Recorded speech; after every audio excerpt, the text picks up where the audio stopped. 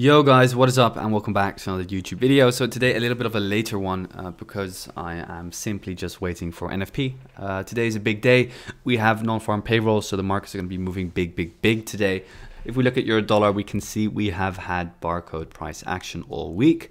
So the market is just waiting guys for some kind of massive move. So quickly just looking at the daily time frame, obviously the daily is still bearish guys, just keep that in mind. This is your swing high, this is your swing low.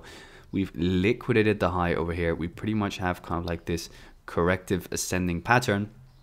Preferably I would love to see EURUSD sell off in towards the downside based on the daily.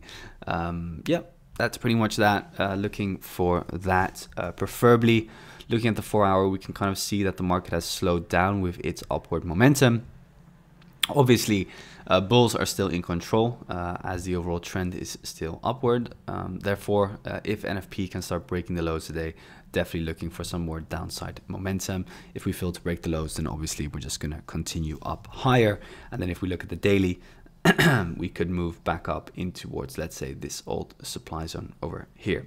So that is your dollar. Going in towards the dollar index, I'm not going too much in towards the 15 and stuff, guys, because whatever is going to happen today is going to happen due to news. Looking at the dollar index, we're at the extreme. This is the extreme low, the strong low, which should hold if we were to see upward movement. So today, if we can break out of this range, which we've had all week, in towards the upside, then obviously I'll be looking for further upside momentum. Most important is that we break this supply zone. If we can break this supply zone over here, then definitely your dollar is going to fall a lot more. With NFP, maybe we just push in towards here and then we sell off again. This is really your decisional zone over there. And if we fall down lower, then keep an eye on 103.666, this area of demand over here.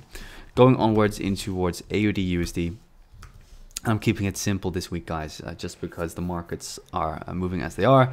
Obviously, as you can see on yesterday, what happened is that we pushed down, but then we found support. We moved back up, rejecting literally that 75% mark once again.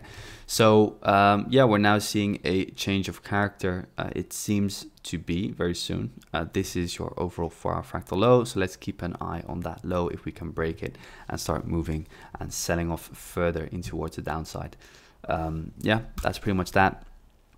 Moving on in towards pound dollar. Pound dollar is also super stuck all week, man. Damn. Looking at the 15, obviously we didn't really continue with any upward momentum from this demand zone or this demand zone. They were purely just reaction points. So not much happened yesterday, and we just continued the overall kind of like range price action here. And then of course, if you kind of like zoom out in towards the 4-hour, it becomes even more clear that since Monday we've just been ranging. So again, waiting, guys. It's a waiting game. Definitely not focusing on these dollar pairs for now, as there's just no added value in really trading this. Obviously, I am, if we just go in towards a daily real quick, and we look at the daily, on the daily, you can see that this is like the overall swing high, this is the overall swing low. We pulled back in towards this supply zone. We broke that supply zone, so this is no fresh supply anymore, and there's not really any supply zones left. So yeah, pound dollar could move up higher, but at the same time, we're moving correctively in towards the highs, and the market structure is still bearish, so I do still prefer a further sell-off downwards. Going in towards NZDUSD, NZDUSD itself, looking at the daily, still has a little bit more room to move up higher. This is still kind of like the swing high, which I'm targeting. I would like to see pushing towards that and then a sell-off. For the rest, squeezing price action, so wouldn't be surprised with a sell-off. Obviously with NFP, if we do move up higher in towards that supply zone, maybe then next week we start to sell off. It would be a nice accelerator in towards that area of supply. For the rest, not much to be said here on the 4-hour. Like, I mean, obviously this was demand over here, we reacted to that, we continued up higher, and now again you can see we break the high over here, straight away a retracement. So yeah, again, kind of ascending corrective price action.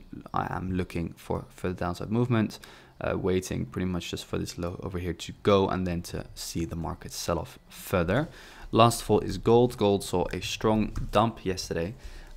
If we look over here, we can clearly see, just go into daily real quick that this was the beginning of the overall buy before the sell. Yeah, still not too big of an issue. I mean, overall we have demand in here on the daily fractal structure going towards the 4 hour, and we're now inside demand. So definitely, of course, we have kind of like seen a shift here in structure. We're now breaking this low, which broke this high. But yeah, we're now in demand. So let's see if we can kind of like get a pullback, and then obviously waiting for NFP as well. But after this overextended move, it wouldn't be strange to start seeing a pullback again. So yeah, let's see what happens inside this 4 hour area of demand. Thanks, guys.